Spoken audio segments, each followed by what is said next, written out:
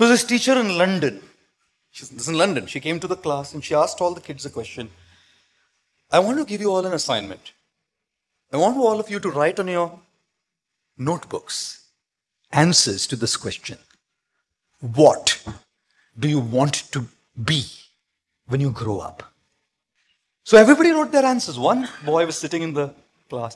He hadn't written it. It was taking a little longer. But the teacher came to the boy and said, "You've not written your answer yet?" So just finishing. So she said, "What do you want to be when you grow up?" The boy said, "I want to be happy."